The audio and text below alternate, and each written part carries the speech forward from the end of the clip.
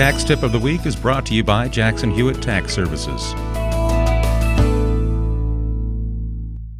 Good morning, it's Kay again with Jackson Hewitt's Tax Tip. One thing we want to talk today about is Earned Income Credit, or as a lot of you know, EIC.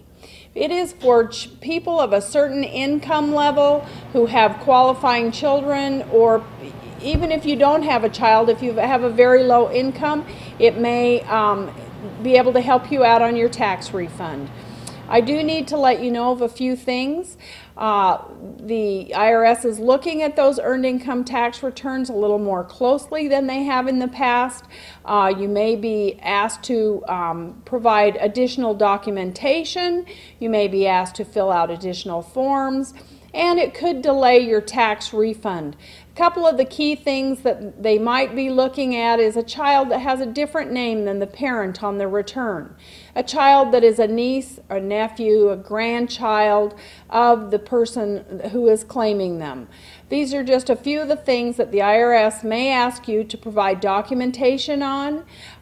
This is not something that your tax preparer is just being nosy and looking into your business. This is a serious business with the IRS, and they may ask you for that additional documentation. So please have it ready, and your tax return will go a lot smoother. So thanks for listening, and we'll see you next week for Jackson Hewitt's Tax Tip. Tax Tip of the Week is brought to you by Jackson Hewitt Tax Services.